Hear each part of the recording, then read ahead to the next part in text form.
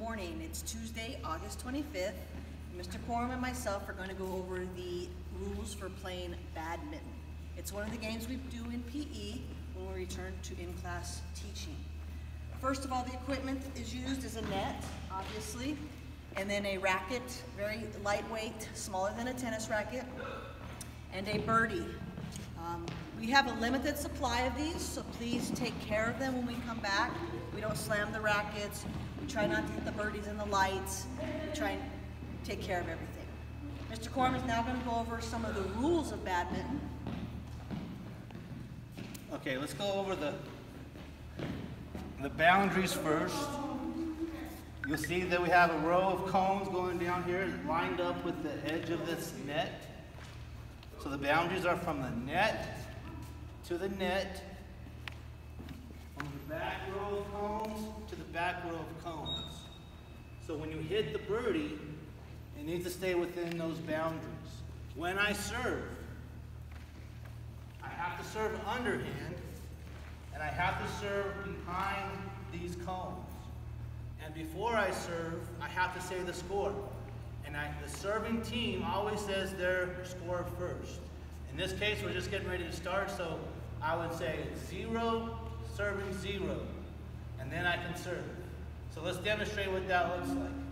0, serving 0.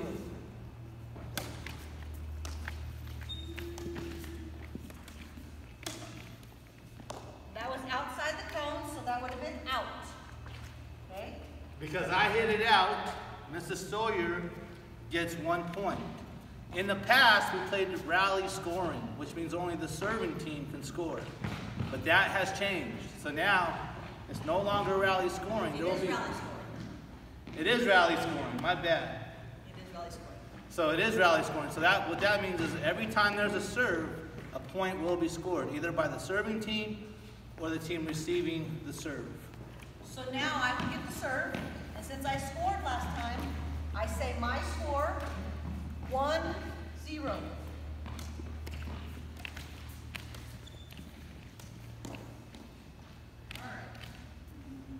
Good job.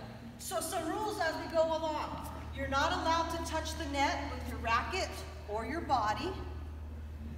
If a birdie lands on the line, say it lands right here and then bounces out, wherever it hit, lines are good in badminton, so it's in.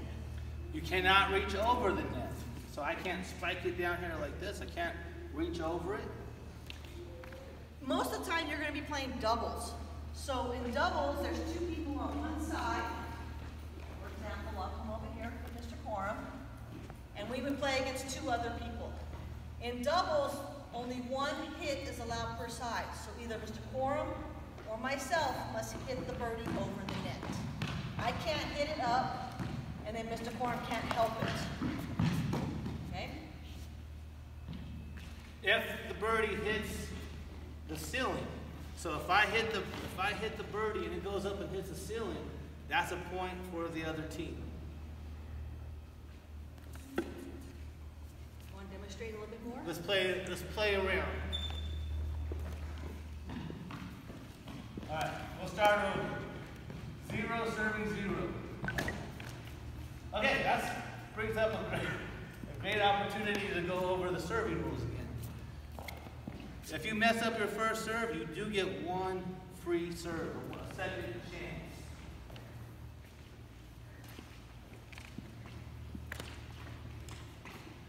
Zero, serving 0.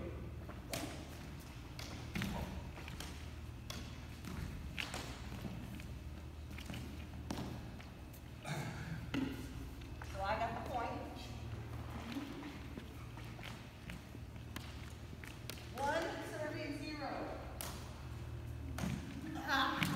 That was in.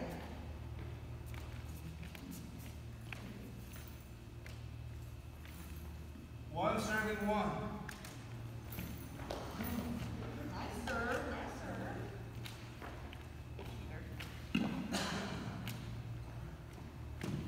2, serving 1. Out. You get a reserve? And a reserve.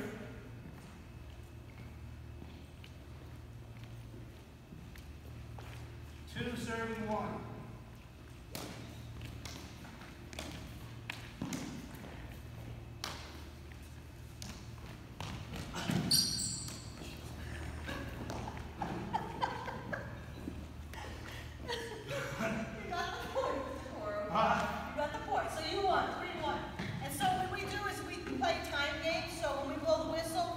Winning team would rotate to the different court. Anything else? Let me catch my breath. All right, that's it for today. We'll be practicing and playing this game when we return to class.